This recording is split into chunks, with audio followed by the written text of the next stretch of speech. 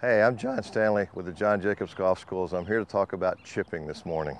Chipping is a greenside shot that requires the ball to fly a little and roll a lot.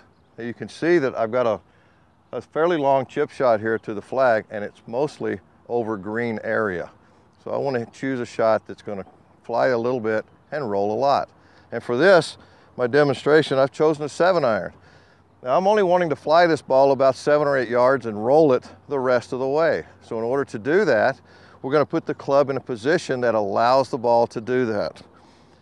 So now the correct position to be in to chip the golf ball is simply a square club face. So the leading edge perpendicular to the target line, resting behind the ball.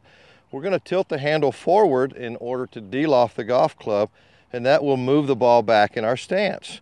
Now this gives us the correct position to hit the ball with a descending blow, okay, keeping the club face square to the target, getting it to fly a little forward and roll a lot toward the back of the green in your target. If you have any other questions about the short game, come see us at John Jacobs Golf.